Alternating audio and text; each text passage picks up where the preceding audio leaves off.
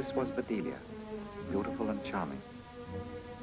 She radiated a curious innocence, eager to fascinate those she attracted, like a poisonous flower.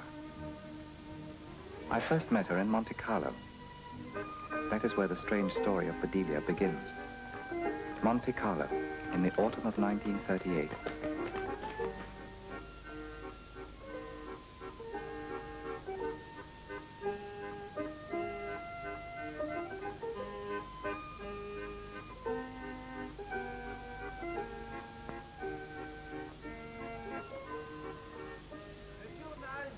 Madame, le courrier des Nids, 2 francs.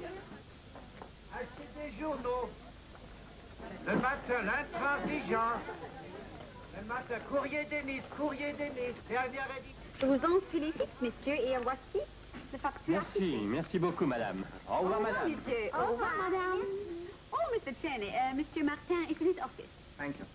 Oh, what a lovely little dog. You must buy me one like that.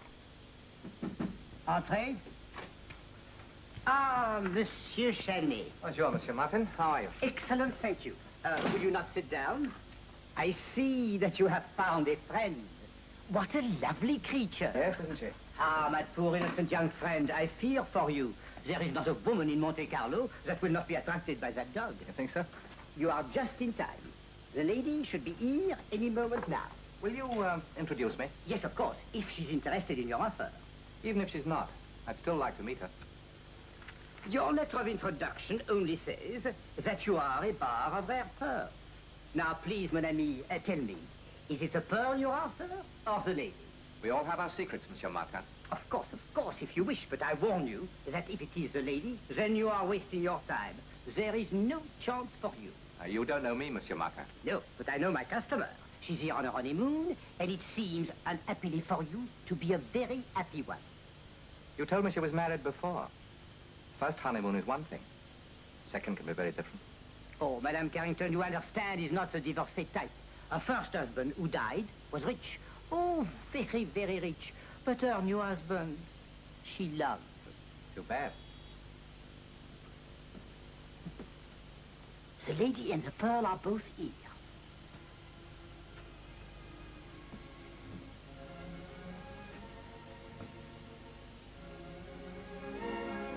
She brought me that black pearl, one of the most perfect I have ever seen, and asked me to design a setting. Just one moment. I will see what I can do for you.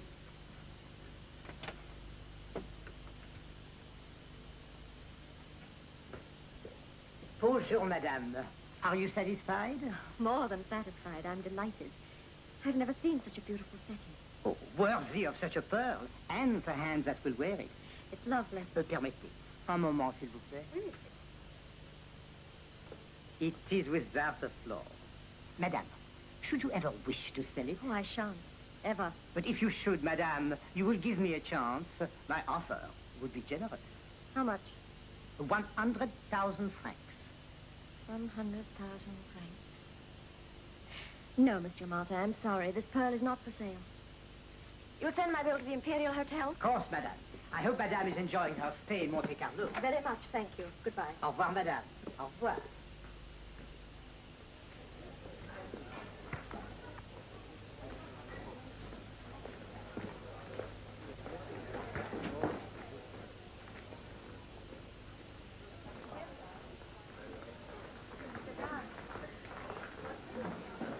Un instant, madame. Oh, Madame Carrington, excuse me, please. Monsieur Carrington left a message. He's in the salon de lecture. Oh, thank you. Madame. Je regrette beaucoup, madame. Il n'est pas un seul charme. Hello. Hello, darling. Had a nice afternoon. What have you been doing? Nothing. With a bit of window gazing thrown in. I bought this. What a lovely toy. Who for? For me. I love dogs.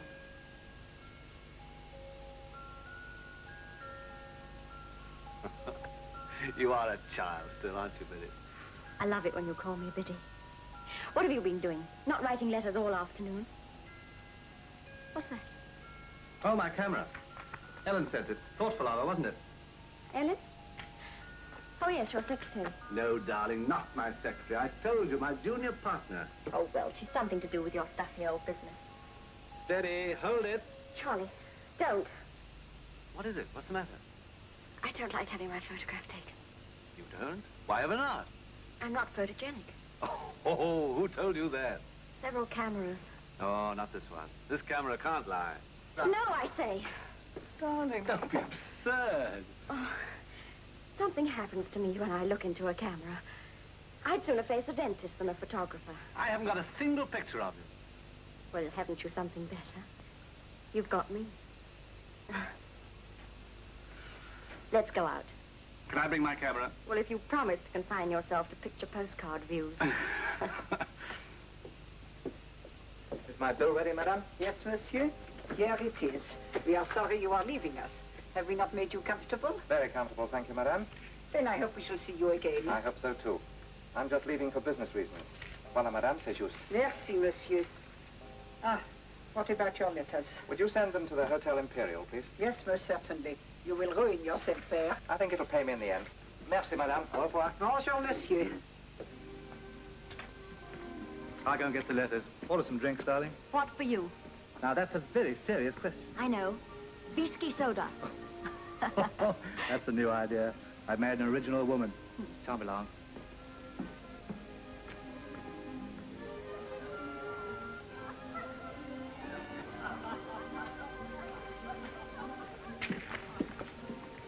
Madame est satisfaite avec cette table. Le soleil ne dérange pas, madame? Oh, non, non, pas du tout. J'adore le soleil. Et madame désire? Pernod, s'il vous plaît. Un whisky soda. Immédiatement, madame, à votre service.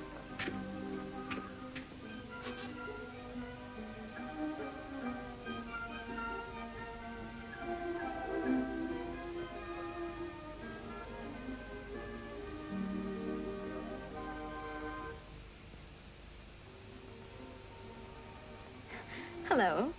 Where did you come from?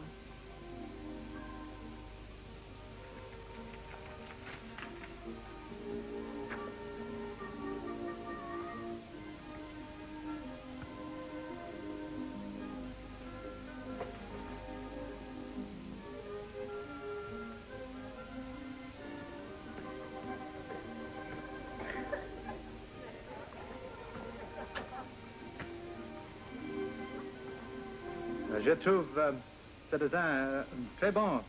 La madame, she's... Oui, monsieur, madame est ravissante. I speak English, too. It's really very good. She is attractive, isn't she? You'll be wasting your time. She's on her honeymoon. Oh, is she? Just the same, I think I'll ask her to have a drink with me. Would you like to hire a dog? What? I have it on the very best authority. That there is no crudeness, no vulgarity when a small dog introduces a gentleman to a strange lady. May I offer you William? Thanks, but I'll risk it alone. Do you mind if I come along to observe your method? If you don't pull it off, I'll stand you a drink.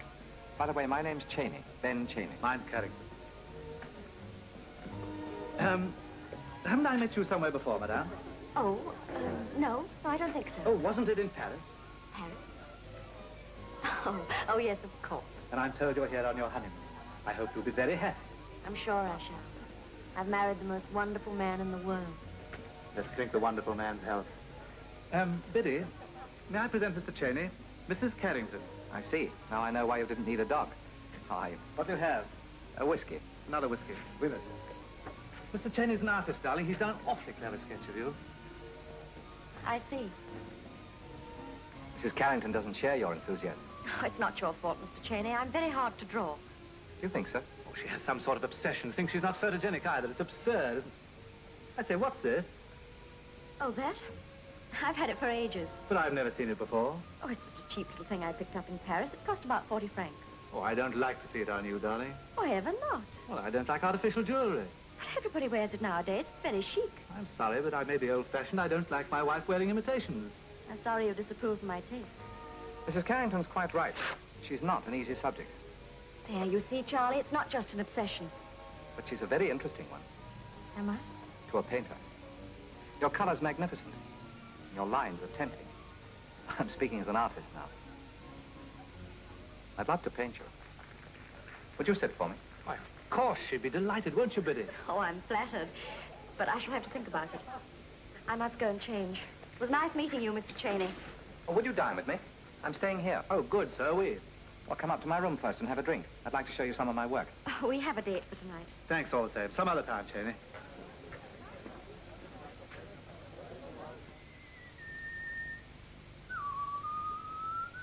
Have you ever seen anything so blue as her eyes? Miss Gwilt. Oh, she doesn't. She's perfect. Aren't you beautiful? I wish I could take her back with me. You can't, you know. What about the quarantine regulation? Oh, we'll get round those. Oh, it isn't as easy as all that. Besides, she doesn't even belong to you. Charlie. Hmm? Darling. Notice anything? I noticed a very lovely hand. That silly old ring. I'm never going to wear it again.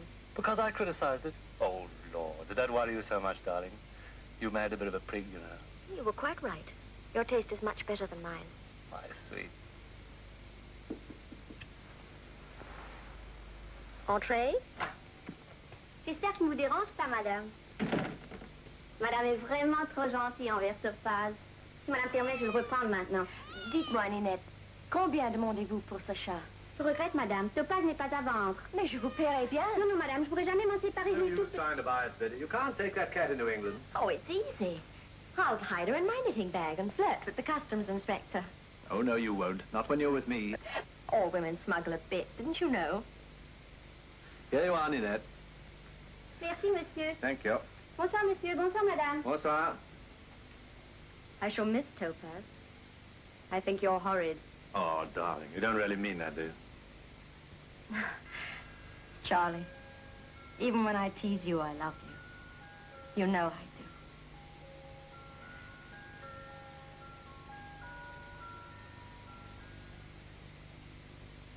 do. Bonjour, monsieur. Oh, bien, mon petit, t'es du retour. As-tu bien fait ton devoir? She brought you luck. She did indeed. Oh, I know. We have had thousands of lonely ladies and gentlemen. Why, last year, one couple even got married. But you have had her for a long time, 5 days, I remember. And very pleasant days they've been. Now, monsieur, how much do I owe you? Yeah, 5 days, 50 francs. Your deposit was 100. Yes? How's the painting getting on? I've changed my style. Oh. Would you like to see? Yes, please. Not bad. You have an excellent taste. Her name's Bedelia. Oh, what a lovely face and what a lovely name. Thank you, monsieur. Thank you. Just a moment, monsieur. My business card. Your friends also may appreciate our services. You never know. Bonjour, monsieur. Bonjour, monsieur. Bonjour.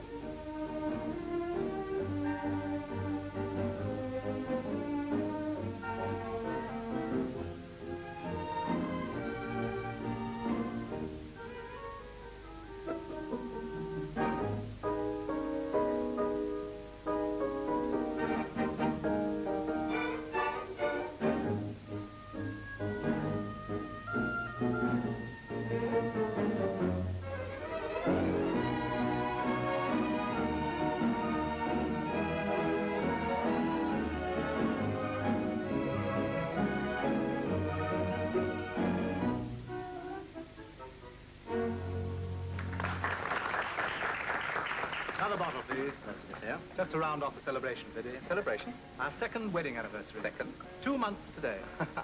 Well, well. And still happily married. You know, looking at you two, even the hardened bachelor like me has his regrets. When I started on my holiday, I didn't think I'd end up married.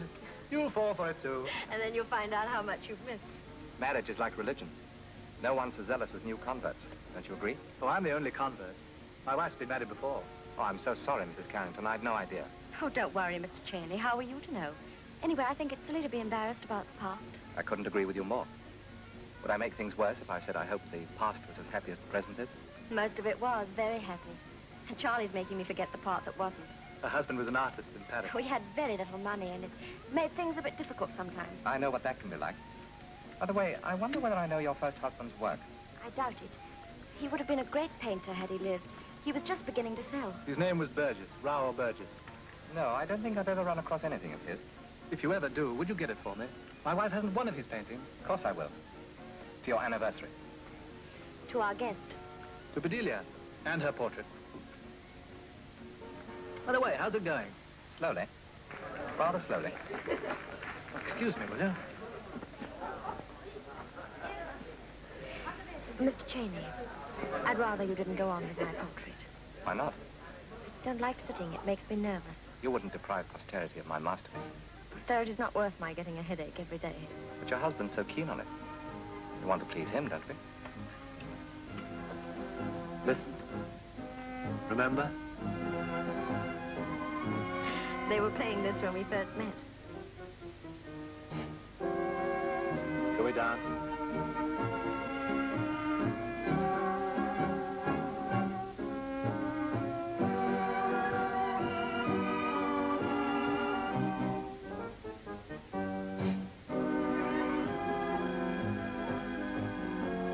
Anything wrong?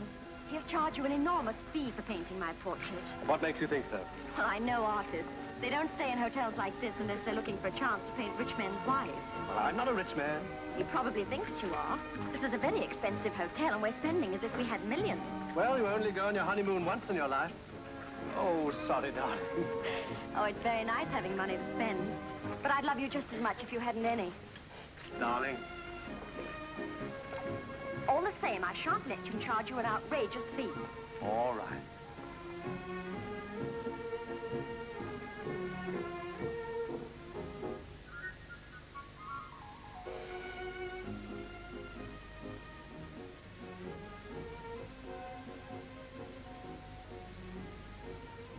Raoul Burgess.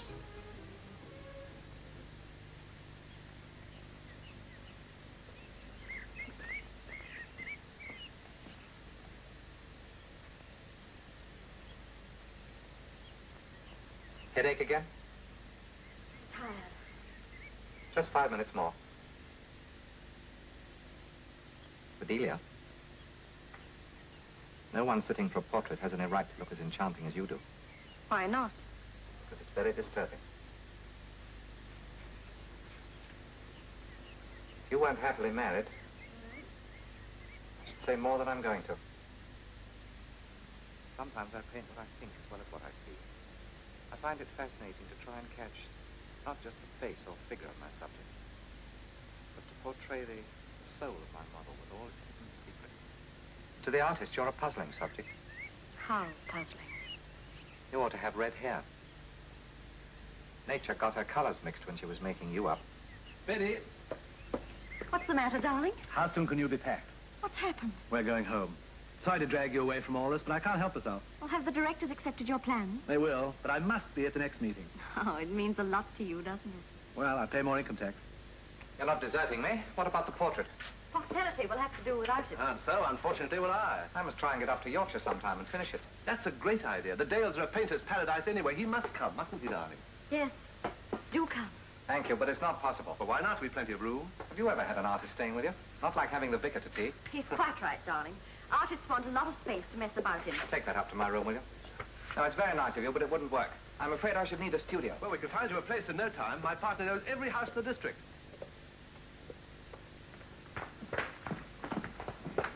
Oh, mais c'est impossible. Je ne peux pas croire mes yeux. Madame Dulac, ma chère Madame Dulac.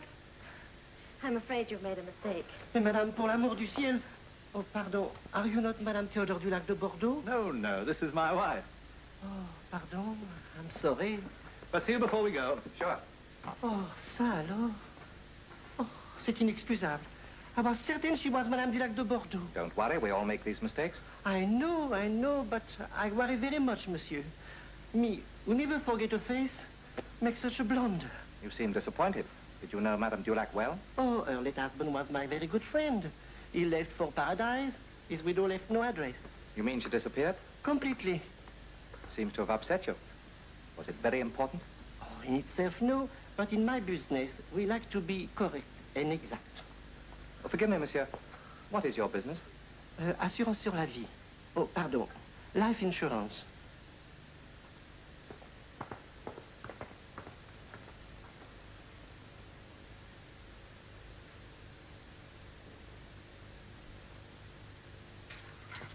Vous allez entendre maintenant Nocturno, joué par M. Louis Stevens de la BBC Londres.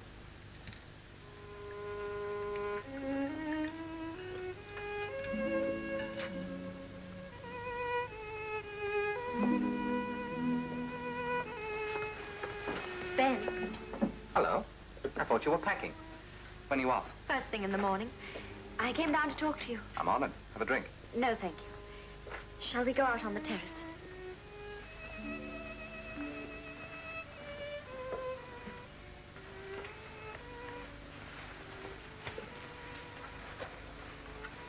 Well? Did you mean what you said about coming to Yorkshire? Yes, I did. I wish you wouldn't. But that's why you came down. What about the portrait?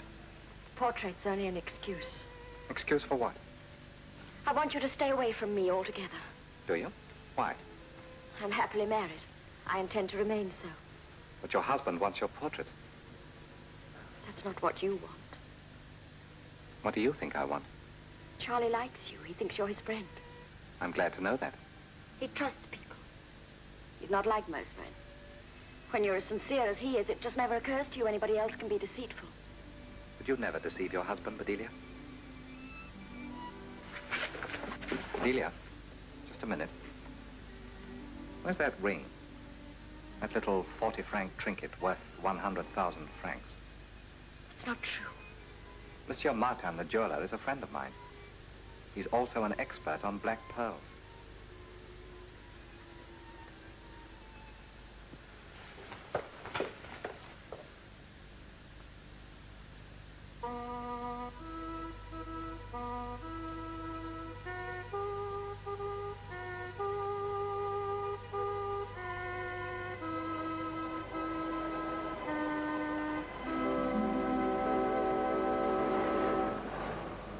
Here we are, darling. Home. Hello, Mary. We didn't expect you so soon, Mr. Charles. Darling, I told you about Mary. She knows more about the Carringtons than all the rest of us put together. Hope you're not going to frighten me with any family skeletons. The Carringtons have no scandals, madam. Better be on your best behavior, Mrs. Carrington. You've a tradition to uphold. There's never been a Mrs. Carrington yet who didn't do that, Mr. Charles. And there won't be now. Thank you, Mary. Welcome home, Master Charles. Well, well, Hannah, how are you? Darling, this is Mary's little sister. She comes in to help us when we need her. How do you do, Hannah? Well, darling, it's good to be home again. Here it is. What do you think of it? Charlie, it's perfect. Oh, that's where you burnt your initials. Yes, and got a jolly good walloping for it. You must have been a little horror. Oh, and there's the old clock. Why, it's going. You told me it had stopped. Charlie, I love it all. Do you? I'm glad you didn't see it in all its Victorian grandeur. Why? Oh, it was a museum of horrors. Blessing your poor mother can't hear you say that, Mr. Charles. She liked things plain and solid. Proper Yorkshire, eh, Mary? So she ought to have been with 10 generations behind her. More credit to her.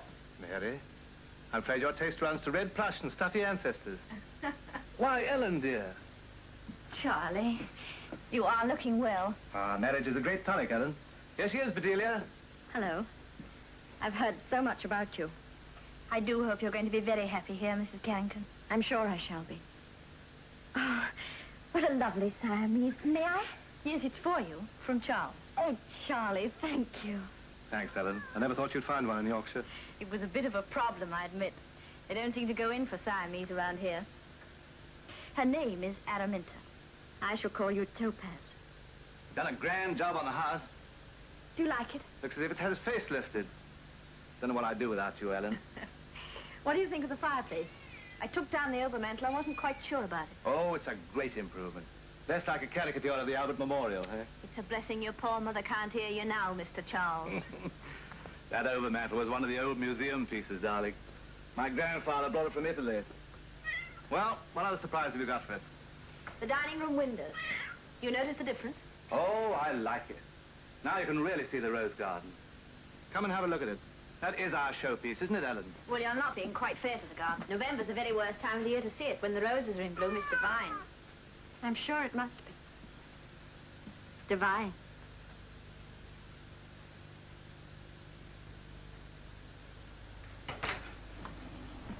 Oh, good afternoon, Mrs. Carrington. Hello, Miss Jenkins. How are you? Oh, I can't complain, thank you. Mr. Carrington's not in. Oh, where is he? Down at the new mill site. Is Miss Walker here? No, she's with Mr. Carrington. But they ought to be back any minute now. I'll wait.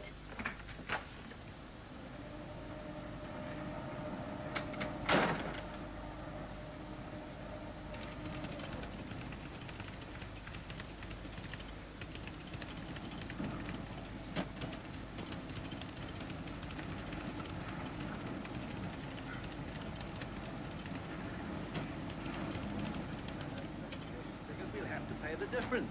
Oh, hello, darling. This is a surprise. I've been shopping. You're going to drive me home. Of course. Now, if you sit down quietly, I've got a few things I want to clear up with Ellen. Oh, bring her back with us. You can work in the study, and then she can stay on to supper. Well, we've got quite a lot to do. Oh, please, darling. Miss Jenkins, what are the arrangements for tomorrow? The board meeting at 10:30 and at 12, Mr. Johnston, about your insurance. Oh, that's for you. For me? I'm increasing my life insurance.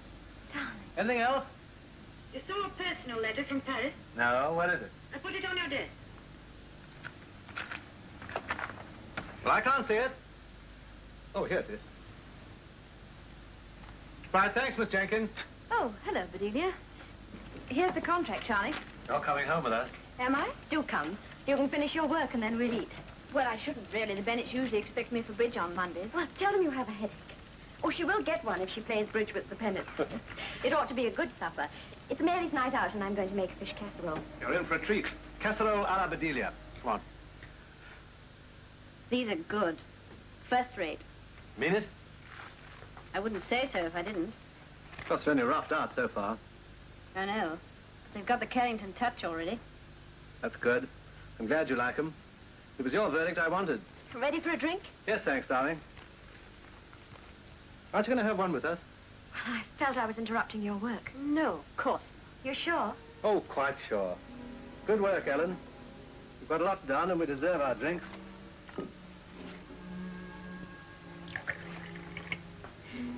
You know, you're very lucky. Me, lucky. Well, there's so much of his life you share, but I don't. Oh, I'd forgotten about this. Ah, Cheney. Well, cheers. Cheers. Great news. Ellen, do you know of a studio in the neighborhood? Studio? For a painter friend of ours. Chap we met in Monte Carlo. He's doing a portrait of Bedelia. How exciting. Aren't you thrilled, Bedelia? Studio around here, that's even harder to find than the Siamese cat. Ben says he's never forgotten what I said about the Dales, the painter's paradise, remember? Yeah. Well, he can be with us for Christmas. That'll be fun. Sends his love to you, dear. Does he? He wants a cottage or a barn that he can use as a studio. You know, big windows, north, lights, all that.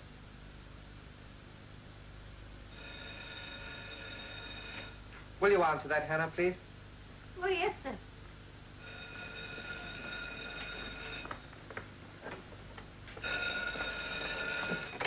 Hello. That's me, Anna. Oh, I like it here. Annie likes me, too. He would have a red job of it, you know, to keep the place tidy, what with these brushes and paints and canvases and all. Yes, I expect I can manage that. Well, I can ask him. Mr. Cheney. Mrs. Carrington wants to know if you can spare me to go over and help with the Christmas party. Certainly, Hannah. Perhaps I could come with you in the car.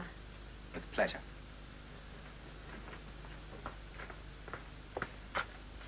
Hello. It's all right, I can come. Goodbye, Mary.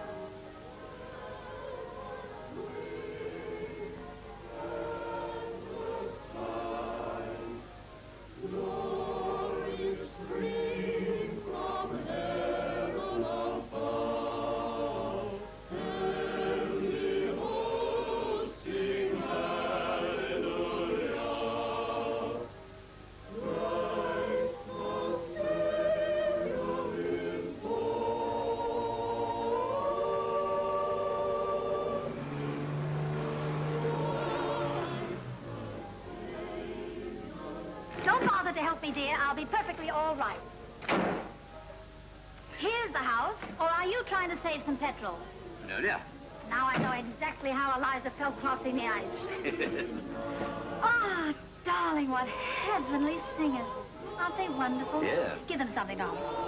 There you are. Don't hurt yourself. Oh, I can't wait to see Bedelia's face when she sees the both of us coming together.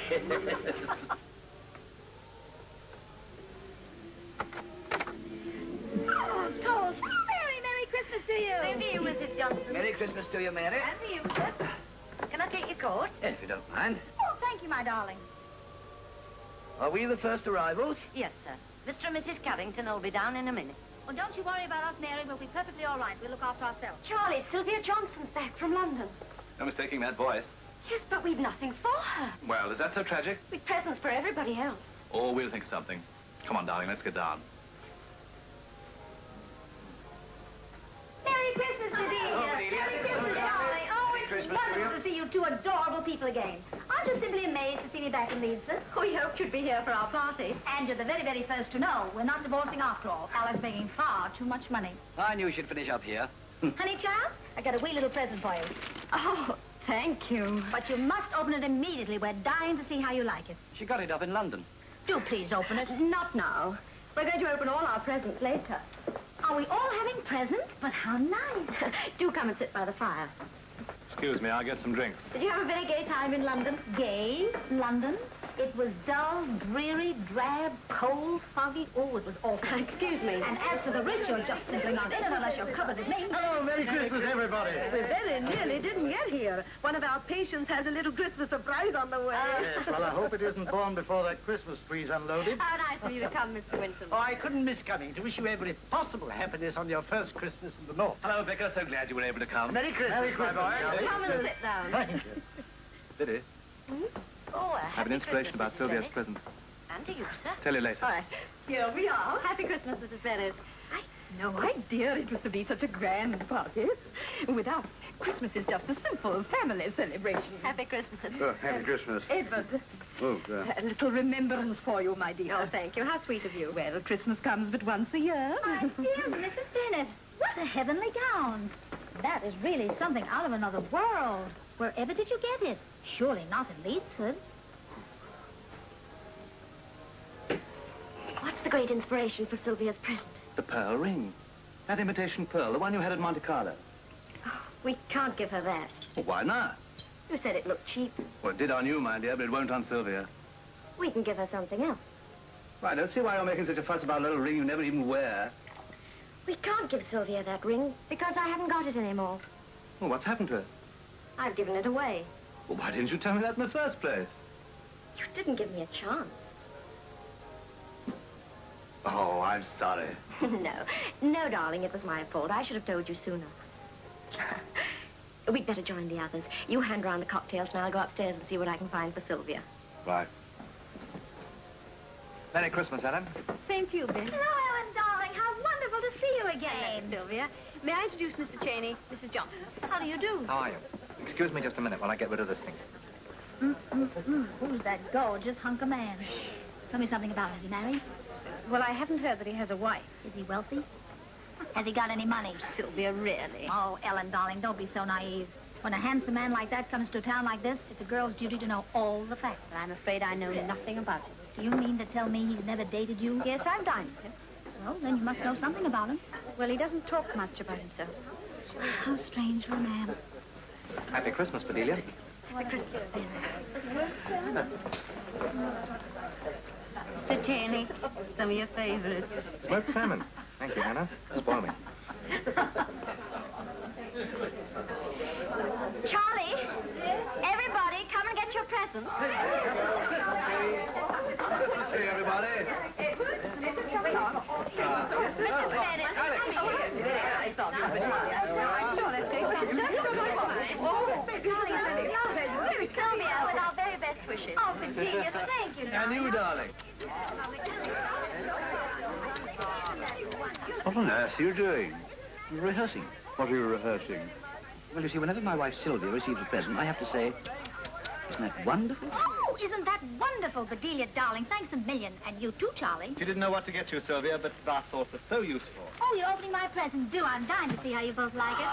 Sylvia. I say, look. You shouldn't have bought her such an extravagant present. Why not? We both simply adore Charlie, and you. Oh, yes, dear, but we can't deserve this. That must have cost the Johnstons a pretty penny. None of our business. He's got into Johnston. Why are you spending all that money on a present to the Carringtons? To tell you the truth, I was trying to show my appreciation for all the extra business he's given me lately. I couldn't afford to increase my insurances with business as it is. You would, old boy, if you're married to Bedelia. He's just taken out an enormous policy in her favor. Wise man. Life insurance is the best investment of all. What do you say, Vicar? You must have seen many a man die leaving his widow with a...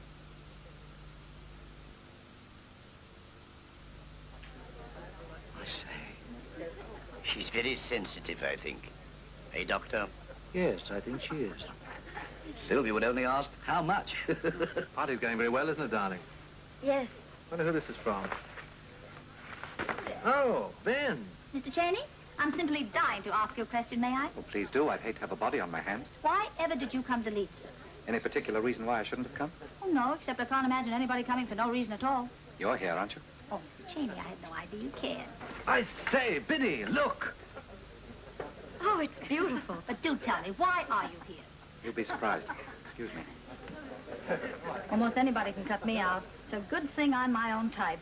You like it? Thank you, Ben. Is it one of yours? Don't you recognize it? Raoul Burgess. 37. That's only a year ago. It was one of his last. Painted about a month before he died. Yes.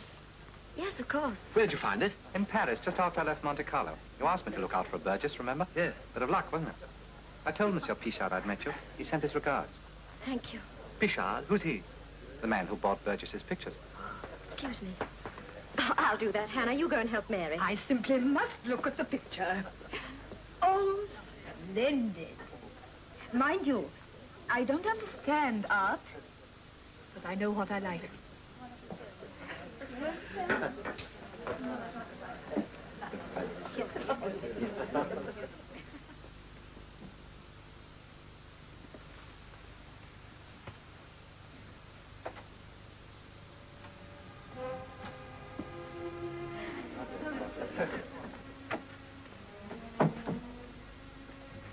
What's wrong, Bedelia? You seem nervous. This is our first party. I want it to be a success. I'm sorry if I brought back unhappy memories. I didn't mean to. Am I forgiven for choosing that particular present? I'm extremely grateful. Charlie seems to like it. That must make you very happy. Naturally. I agree with you about Charlie. He's so honest himself, one hates to deceive him. If you don't mind. I've never seen you look so lovely, Bedelia. Even lovelier than that last night at Monte Carlo. Oh, Bedelia, Charlie was wondering, isn't it time for dinner?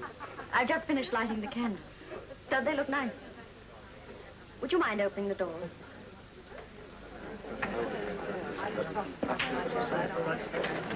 Ooh, doesn't that look stunning, Bedelia? Come on in, everybody. Dinner. Hey, Mrs. Bennett, here you are. Doctor.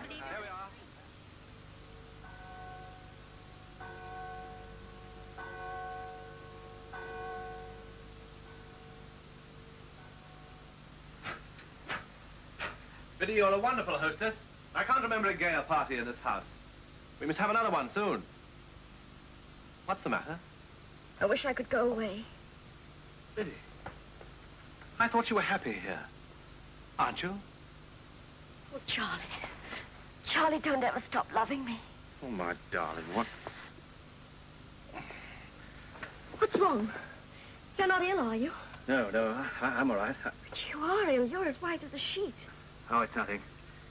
Nothing I've eaten, probably. You'd better go straight to bed. I'll bring you a powder. One of those awful bubbly things of yours. Well, they helped you before, didn't they? Yes. Come along. I'll just see to the fire. You sure you'll be all right? Yes, quite sure.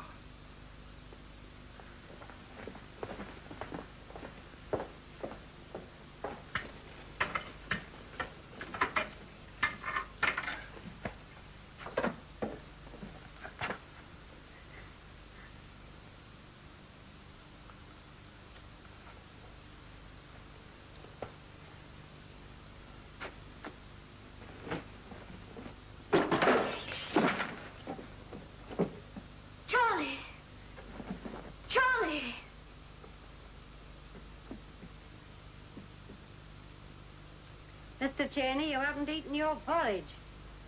That comes of all the smoked salmon you had at the party last night. I like smoked salmon, Hannah, and I don't like porridge. When you've been here a bit, you'll eat your porridge in the morning like we all do.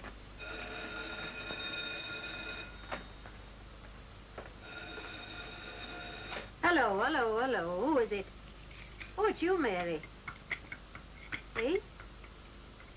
Mr. Carrington? Hey, that's bad. Food poisoning. Well, is there anything we can do? Would you like me to come over and help you? Mary, hello. Hey, Mr. Cheney, whatever do you think's happened to Mr. Carrington?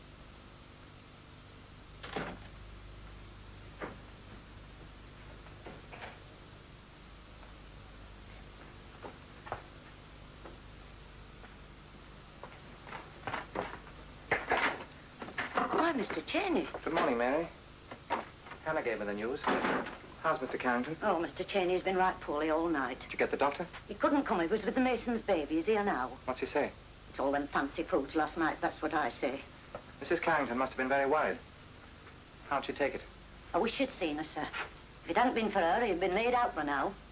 What exactly did you do for him? Whatever she did was right, I'm sure of that. Wouldn't you like to wait in the hall? Mrs. Carrington will be down in a minute. Thank you, Mary.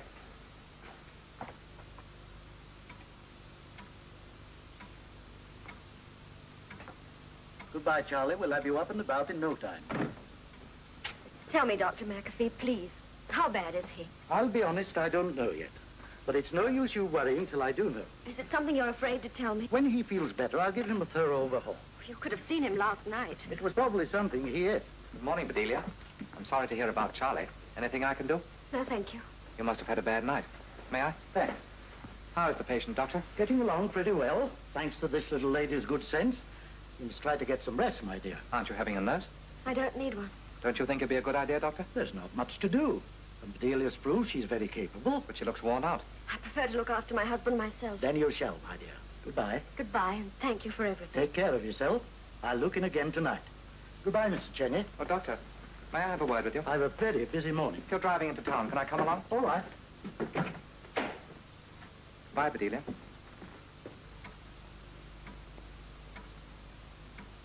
But I fail to understand your interest in this case, Mr. Cheney. Charlie's a friend of mine, Doctor, and I think... That's no reason why you should tell me how to diagnose a case. Now, don't misunderstand me, Doctor. I'm not criticizing. It's just that there's something I think you ought to know. There's nothing about Charlie Carrington that I don't know. I pulled that boy through diphtheria and measles. The day he was born, I held him by the heels and I slapped the breath into him. What are you trying to tell me, Mr. Cheney? What's this? Investigator? Detective? Look here. What is this all about?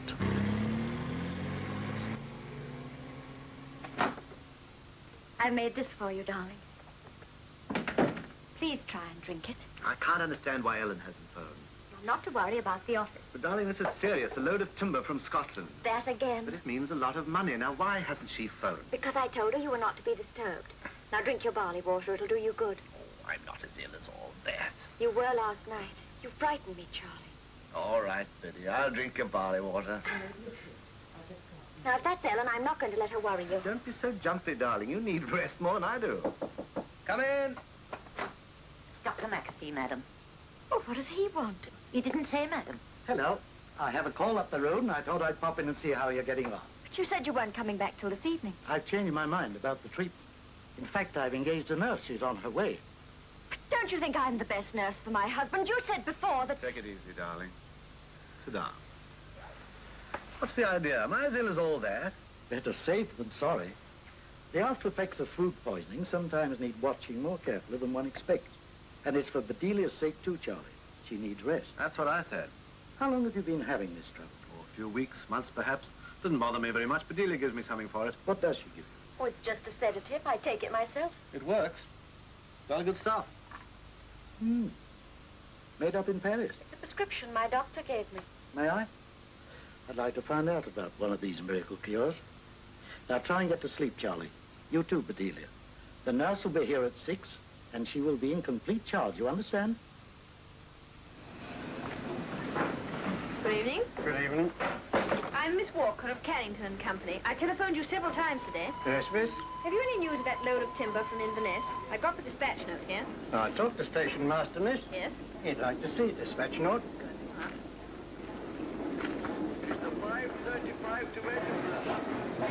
Going at Bradford, Hull, York, and Newcastle. Passengers for all stations to Wakefield should carry over to number 1 bay, where their train is waiting. Train at platform 6 is the... And this is Nurse Harris. How do you do? How do you do? Mrs. Carrington quite understands, nurse, that you are in complete charge of the patient.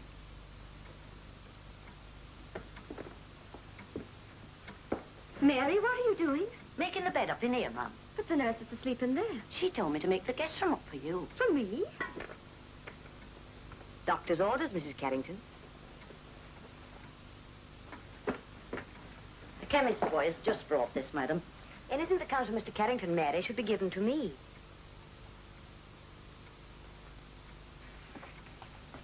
Excuse me.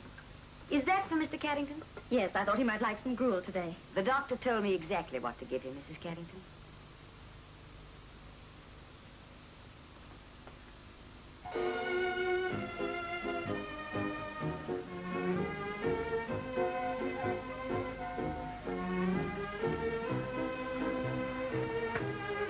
Biddy. Darling. I'm going to get your milk, Mr. Carrington. How long is this going on? I don't know. Darling, why don't you get rid of her? You're so much better. Yes, I'll have a talk to Dr. McAfee. Here it is. Will you drink it now, please? It's your bedtime. Yes, I suppose so. Good night, darling. Good night, darling. Sleep well. Good night, nurse. Good night. And then what do you think I discovered? They'd made a mistake and sent the stuff to Leeds. When are we going to get it? Every minute means money down the drain. Well, we got a claim against them for what it's worth, but I suppose, as usual, the railway will be right. I'm afraid so. Come in. Mr. Cheney, madam. Ask him to come up. That's not necessary. May I join the party? Of course, Ben. Hello, Come in. Ellen. Hello, Bedelia. Hi, Ben. Well, Charlie, how are you? I'm fine. Won't you sit down? Thanks. You certainly look better than I expected. Well, so I ought to. Three devoted women looking after me night and day. I was so worried when I heard you'd engaged a nurse. I thought you must be... At death's door, eh? Otherwise a Yorkshireman wouldn't coddle himself. Of course, I wouldn't have agreed if my wife hadn't forced... Oh, now, darling. By the way, how's the portrait coming along? It isn't. My model's been on holiday. When are you going to sit again, Bedelia? How about tomorrow? You've changed for you, darling. Oh, this is our nurse. Nurse Harris, Miss Walker. How do you do? How do you do? And Mr. Cheney. How do you do? How do you do? Time for your medicine, Mr. Carrington. Nurse Harris looks very efficient, Bedelia. Where did you find her? If I'm ever ill, I must ask you to get someone like that for me. Dr. McAfee recommended her. Good afternoon, miss. Hello, Hannah. Is Mr. Cheney at home? I was listening about the old page. Would you like to go in? Thanks. Hello, Ellen. I hope I'm not disturbing you. No, not at all. Glad of the excuse. The light's gone anyway. Let me take your coat. No, thank you. Won't you sit down? Ben, I've come to ask you something. It's rather important. Wouldn't it be easier sitting down? Have a cigarette. This is rather difficult for me. I don't like interfering in other people's affairs, but this time, one of my best friends is involved. Involved in what? I don't know. That's why I've come to see you. There's something odd going on. In Leedsford? Never. Oh, please don't be flippant. You know perfectly well what I mean. There's some sort of an intrigue, and that woman is in it. What woman? The nurse. Intrigue with Nurse Harris? Oh, why should you think that? Because at the station, you obviously knew her well. But at Charlie's house, you pretended you'd never even met her before. Dr. McAfee engaged Nurse Harris. Aren't you letting your imagination run away with you? You can't put me off like that. Why did you try to deceive Charlie? Bedelia was there too, wasn't she? What do you want to do, warn Charlie? Yes. You better be careful. You can't do that without bringing Bedelia into it. I know what I'm doing. Do you? Could look like jealousy, couldn't it? I shall risk that. All right. You're going over to tell him right away? Yes. I'll come with you. Should be an interesting party. But everything looks so lovely covered with snow. I was brought up in Cornwall. We don't see much of it down there. You think we're in for a blizzard, Charlie? Looks very much like it. How long will it last? Oh, 2 days, maybe 3. Do the roads get blocked? If it's a bad one, let's have a look at the forecast. I hope the trains don't get held up. I've got a friend coming down from Edinburgh. More tea, Ellen? Yes, please, just half. Heavy snow. I doubt if your friend will make it. I expected him just after Christmas, but he got held up by storms at sea. He's a ship's captain. Interesting chap. I'd like you to meet him. By all means, bring him round sometime. I think you'll find him amusing. His name's Captain McKelvey. When I was a boy, I always dreamed of being a sailor. Most boys do. Sailors always. Think how dreadful it'd be if all our dreams came true. Mrs. Carrington, the tea. Oh, how silly of me. I must be getting along. Thank you for the tea, Bedelia. Goodbye. Goodbye. When are you going to sit for your portrait again? I hate leaving things unfinished. I'll let you know. Ben, are you going into town? Sorry, afraid not, Ellen. I'm going straight home. I've got to put through a call to Edinburgh. Well, we'll come and dig you out in the morning. Right. Goodbye, Charlie. Goodbye. Oh.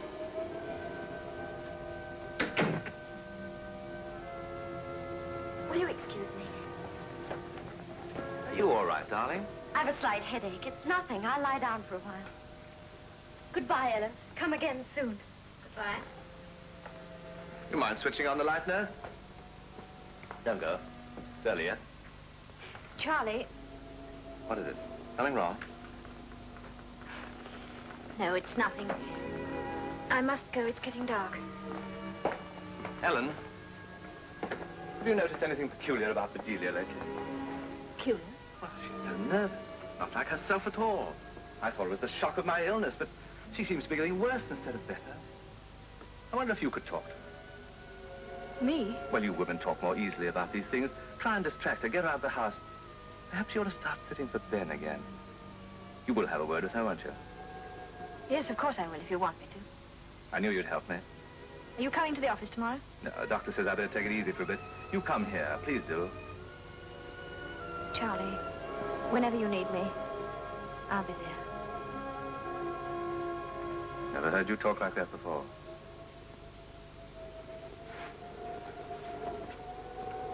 I must go.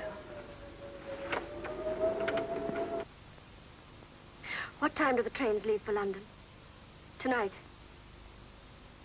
8:45 and 11:30. Thank you.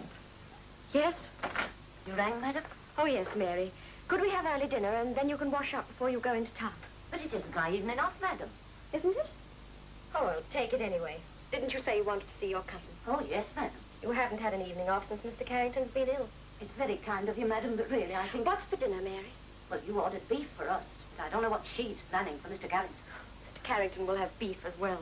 But what will she say with her duties, responsibilities, and doctor's orders?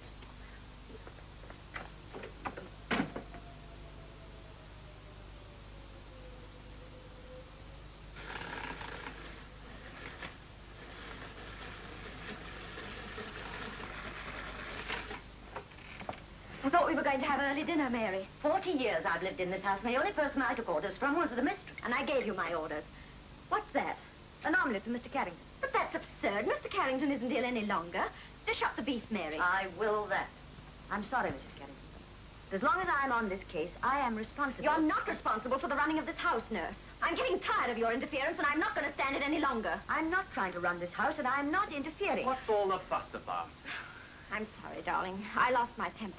But this can't go on. Mr. Carrington, it is my duty as a nurse. Please! Mr. Carrington, it is customary for a trained nurse. Charlie. Send her away. We can't do anything tonight. Yes, you can. There's a train at 8:45. Mary, ring for a taxi. If Nurse hurries, she can just catch the 8:45. Am I being dismissed? Mrs. Carrington and I are very grateful for all you've done, but we shan't require your services any longer. I'm responsible only to Dr. Macklin. I'll settle with the doctor. Now, will you please go and pack? Mr. Carrington,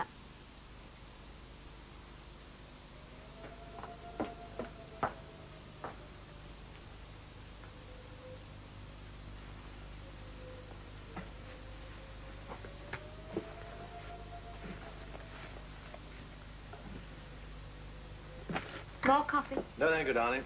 You can take it away, Mary. Why, where are you going, Mary? Mrs. Carrington said I could go and see my cousin. And as the taxi's here, I'll go with that nurse. But the weather, it's... She can spend the night with her cousin and come back in the morning. Oh, very well.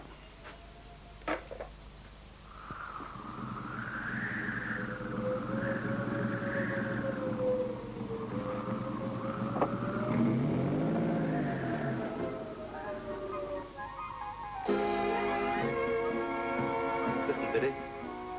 Every time I hear this tune, I think of the first time I ever saw you. Remember? And that enormous black hat you had on. It did look sweet, you know. Charlie, let's go away. Go away. Please take me away tonight. You can't be serious. Charlie, please take me away.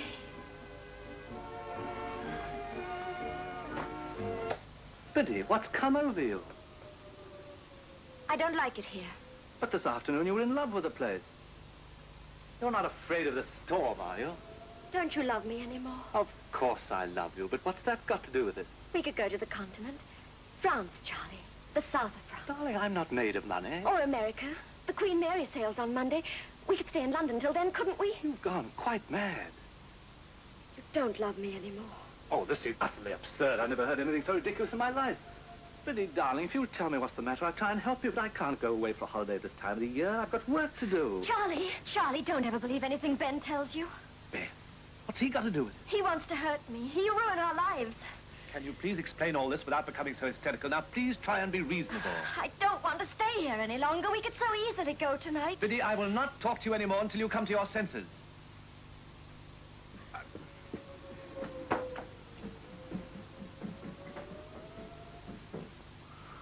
This is the national program. Here is the weather forecast for tonight and tomorrow. The deep depression over Iceland is spreading southeast towards the British Isles. Winds north to northwest, reaching gale force. You here? What's wrong? I've got the sack. I thought it's safer to come rather than phone. In a small town like this, you never know who's cousin. Mrs. Carrington thinks I've left on the 8:45.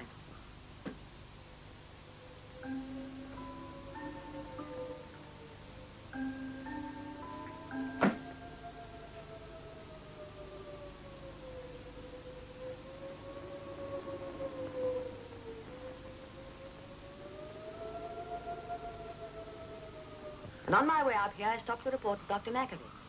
Why? My duty as a nurse. The analyst's report has come. Well? Negative. You heard what he said about you, Mr. Cheney. Flattering? He thinks you've imagined the whole thing, and he's sorry he ever listened to you. I didn't imagine Charlie's illness. What's his final verdict on that? Stomachache. And in case you ever get it, he sent you this.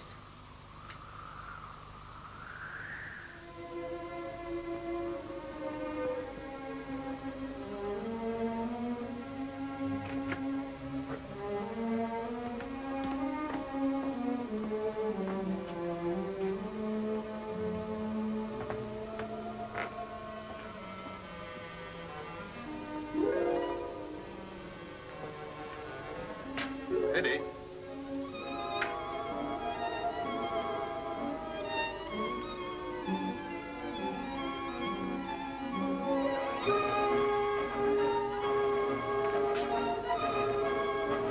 Bedelia!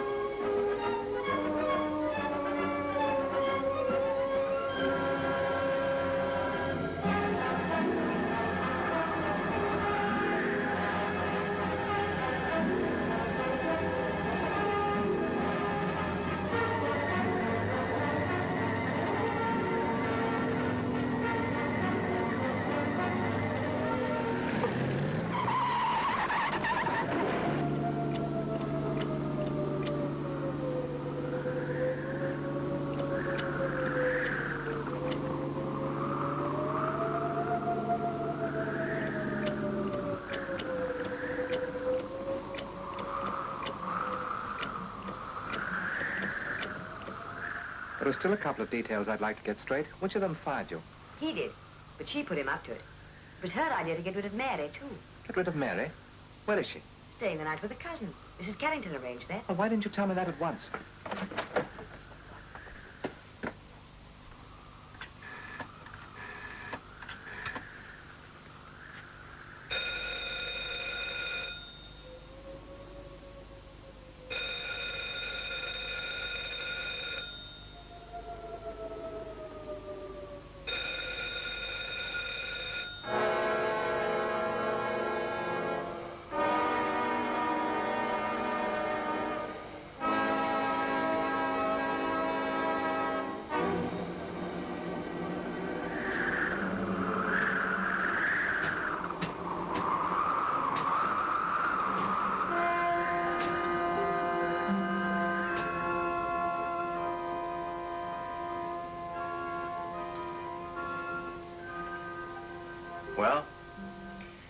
I'm so sleepy.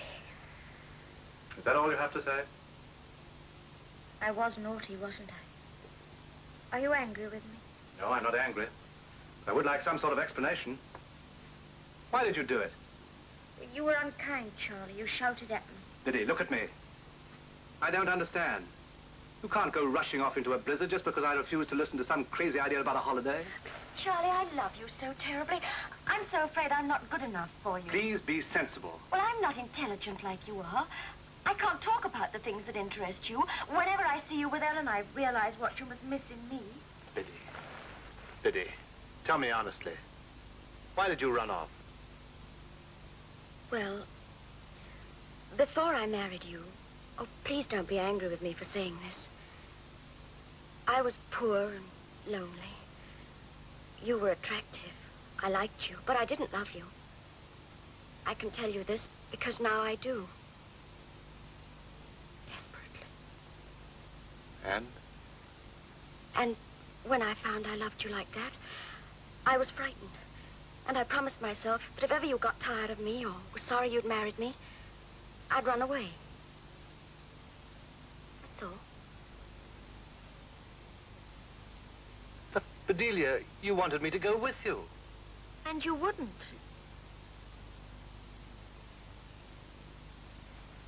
All right. Try and get some sleep now.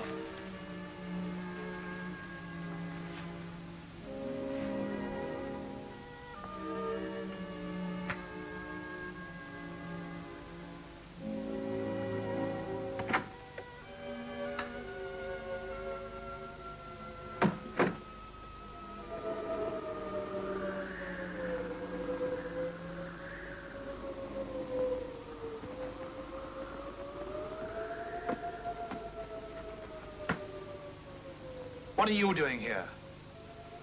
Are you all right, Charlie? I said, what are you doing here? I was passing and I saw your car. I just wondered if you were all right. What's happened? Why are you so interested? Now I know you're all right. I'll be getting along. No, stay where you are. I want to talk to you. Now. Well? What have you done to my wife? What do you mean? Why is she afraid of you? Afraid of me? Tell me, Charlie, what has happened? She tried to run away. You blame me for it? What has she told you? Don't hedge. You've done or said something that's terrified her, and you're damn well going to tell me what it is. All right, Charlie, I'll tell you. But believe me, I didn't want to. You remember at tea time I mentioned a name, James McKelvey? Yes. You remember I told you he was a sea captain? Yes.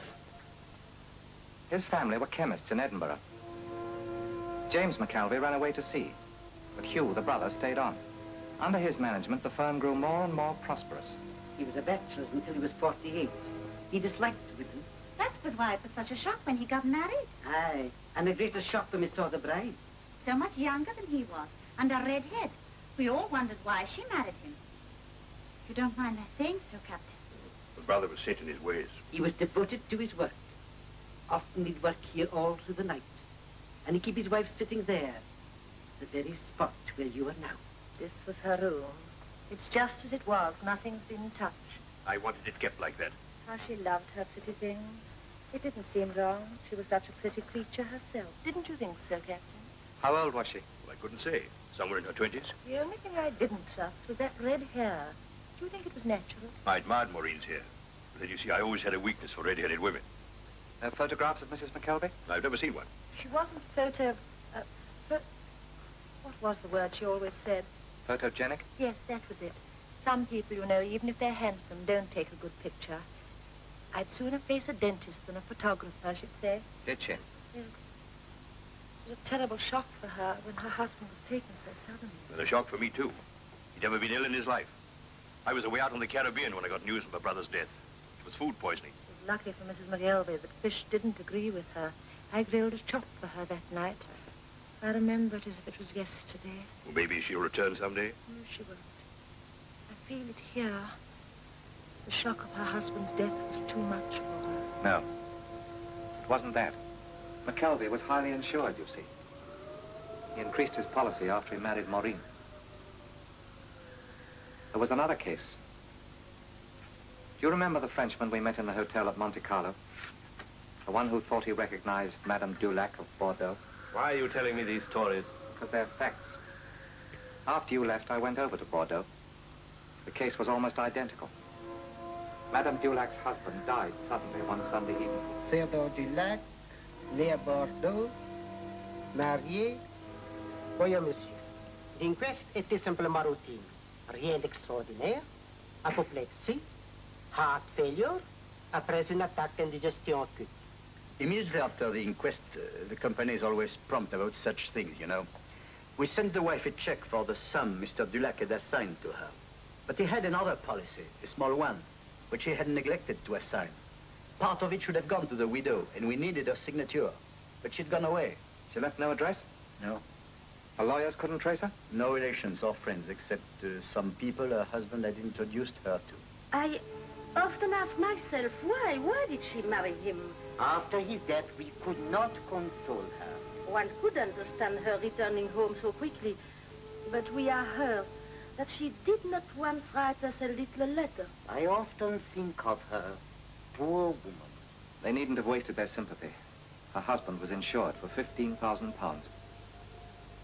The most recent case, the one that led to this investigation, concerns Arthur Jacobs, a Manchester man. Died in January, almost a year ago.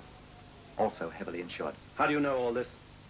Similarity between the Jacobs case and the others, especially McKelvey's, was so striking that I was instructed to conduct a complete investigation. I see. So you've been lying to me since the day I met you. Ben Cheney, the charming artist. Coming up here as my friend. Get out. Arthur Jacobs was a jeweler. And he died in January. That's interesting. Very interesting. Last January, a man called Raoul Burgess and his wife were living in Paris. There never was a Raoul Burgess. Our agents combed every studio in Paris. No one had ever heard of him. I painted that picture. And I faked the signature. I don't believe you. Mrs. Jacobs, like all the other wives, had left all her possessions behind, except for one thing. That was too valuable to leave. Arthur Jacobs gave her a black pearl. Ring was worthless. She gave it away. Who to? We traced that pearl to Monte Carlo. You're wrong, you know. You've no proof of anything. We've no proof of crime yet. But if James McKelvey should identify her as his brother's widow, criminal proceedings will follow. I've had enough. Get out!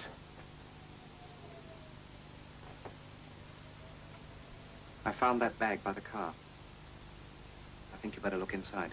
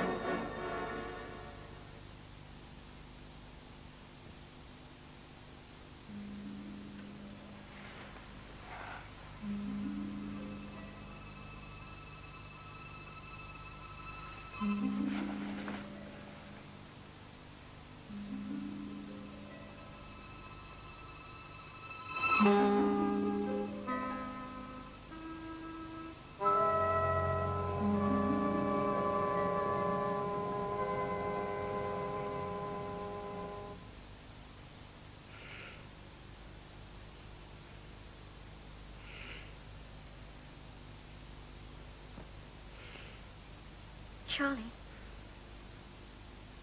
Charlie. Have you been down here all night? Oh, you poor darling. You must have fallen asleep in the chair. Aren't you going to say good morning?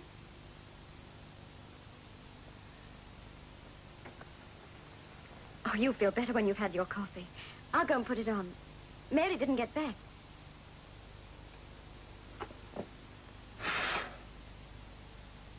Isn't it quiet after that dreadful storm? I was so frightened.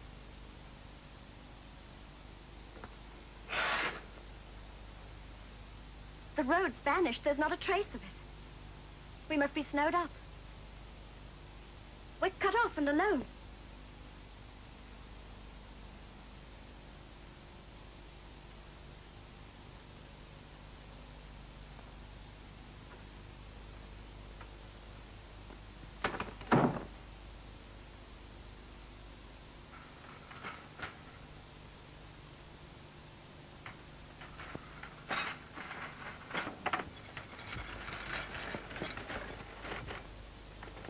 Now you look much better. Nice and smooth. This'll do you good. I know what's upset you. It's that silly old ring, isn't it? That's why you're angry with me. I was naughty, darling. I didn't mean to give it away.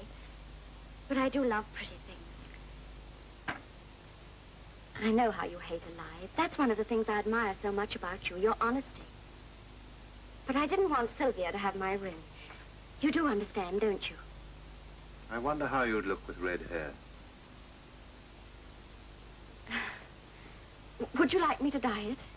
McKelvey's wife had red hair. Sit down, Bedelia. Why were you so upset yesterday when Ben mentioned Captain McKelvey? Why do you say I was upset? I've never heard of Captain... whatever his name is. McKelvey's brother was your husband, wasn't he? Oh, what a silly question. You know Raoul Burgess is my only husband besides you, dear. Listen, Bedelia, we've got to talk this out. Oh, I hate that wretched ring. I wish I'd given it to Sylvia. It's never brought me anything but bad luck. Arthur Jacobs gave it to you, didn't he? It's worthless. You couldn't get £5 for it in London. So he did give it to you. You've got to stop lying to me. Ben Cheney's a liar. I warned you about him. He's been against me from the beginning. What about Jacobs? Why didn't you tell me you were married to him? It was so awful, Charlie. He was mean and cruel. I had to forget. That seems hard to believe. You married me under a false name. Burgess was my maiden name. Perhaps we're not even legally married at all.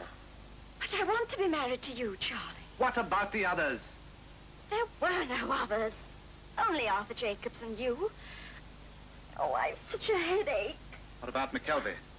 What about Dulac? Or were they so mean and cruel you don't want to remember them either? I'm innocent. Innocent of what? I hate men. They're rotten beasts. I wish all the men in the world were dead. Yes, you've had a hard time of it, haven't you? I didn't choose them. They came along, they wanted me. The real story of your life must be very different from the one you told me. Oh, if I'd had the sort of life she's had, I'd be good enough for you. She? Ellen. You don't know. Your world, it's all so sweet and lovely, isn't it?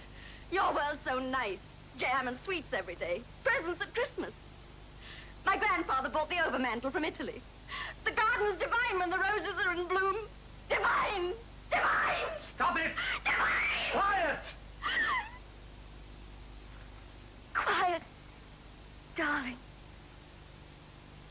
Say it, Charlie. Say quiet, darling. Quiet, darling. Oh, Charlie, you're so good to me. I never knew a man could be like you. Oh, why didn't I meet you before? Don't leave me. You needn't be afraid. I'd never hurt you. Don't ever stop loving.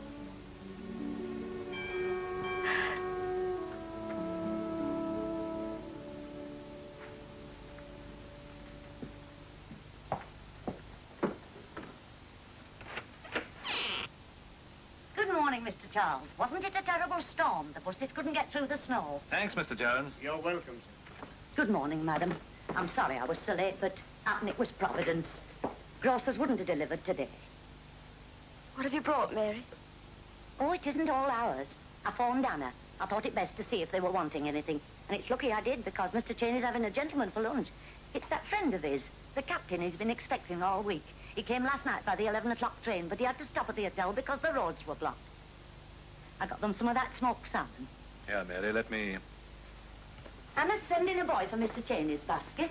Will you put it on the table, Mr. Charles? Mrs. Carrington looks poorly this morning. Yes, she's got rather a bad headache, Mary.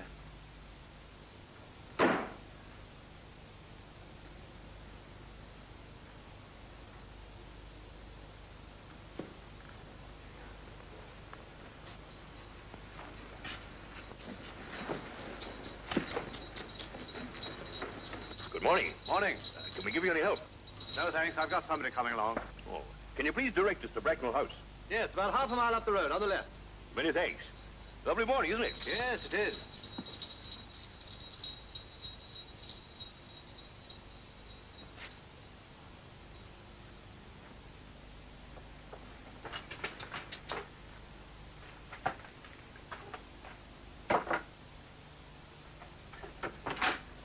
Mary, have you seen Mr. Carrington? Yes, madam. He's gone out to the car. Oh, thank you. Would you go up and do my room? Yes, madam. Should I finish the washing up? It'll only take 2 minutes. No, leave it. Go and do my room at once. Yes, madam. Oh, and there'll be a boy calling to pick up this basket for Mr. Cheney. Don't worry, I'll give it to him.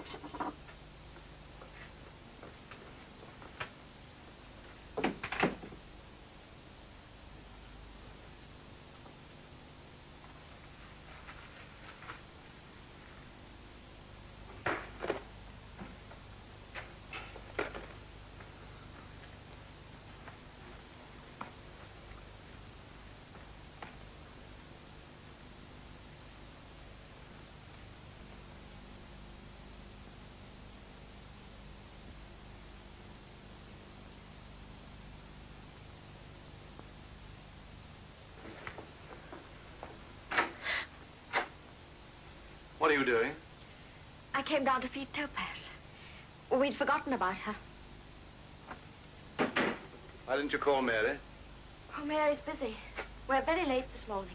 I mustn't keep Topaz waiting. I'll get some sardines. She seems to be doing pretty well for herself. Charlie, stop her. Let her have it. Ben can't eat it now. No, take it away. Don't let her have it. Why? Charlie, Why? Charlie, stop her. Why? Please, Why? Charlie, don't.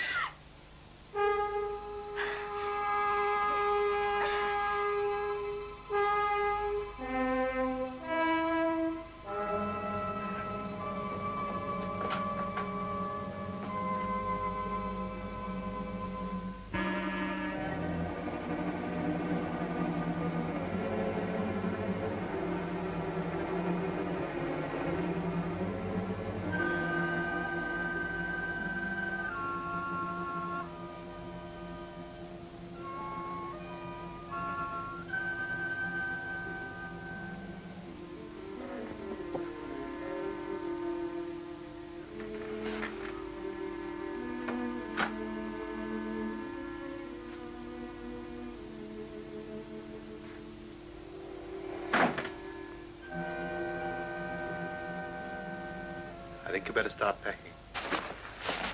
Darling, are we going away? Better hurry. There won't be much time. Oh, I knew it.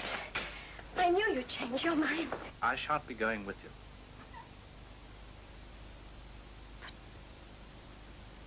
I'd die without you. You wouldn't let me go alone. You won't be going alone. You turned against me, too. But you made a mistake. You're wrong about what happened downstairs. You don't understand. I'm afraid I do. The poison was meant for Ben. Charlie, I've made a decision. I'm going to give you my money. Every shilling of it. It's all yours. That money? 45,000 pounds. 45,000 pounds? You're mad. Absolutely mad. But you'll never stop loving me, Charlie. I loved a woman that doesn't exist.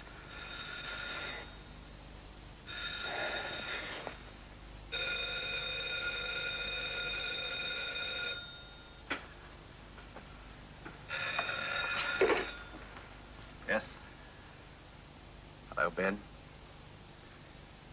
Yes, I know he's here. Anytime you like. Come now. No, you're not going to let them take me away. I couldn't stand it. They'll hurt me. I'm not strong. I'm ill. Yes, I know. I've never told you. I've kept it from you so you shouldn't worry. But it's serious. I'm very ill. Incurable.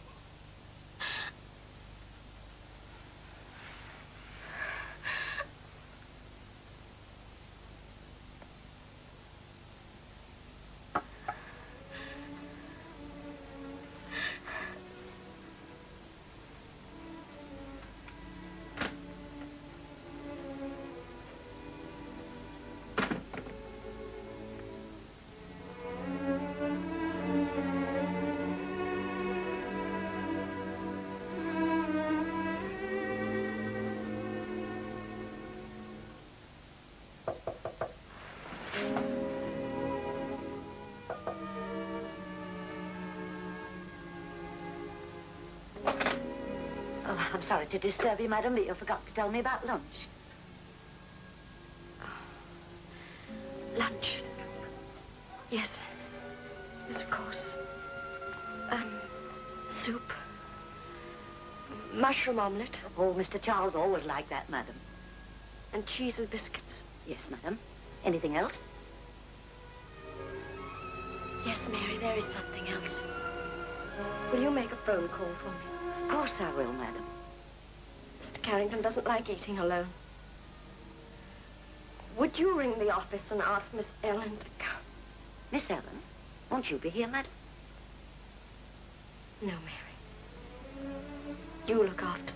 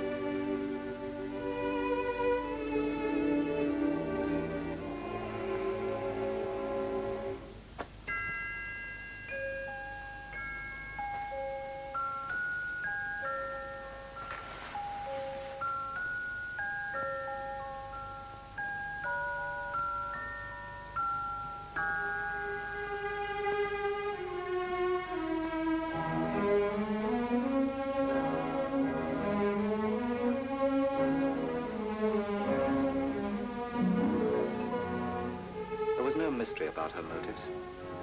She killed for money. But there was still an enigma. The enigma of the soul of a human being who could commit murder. Bedelia could caress, and with those same soft hands poison in cold blood. In that delicate balance of good and evil lies the deepest of human mysteries. The problem that no detective, physician, or psychologist has ever solved.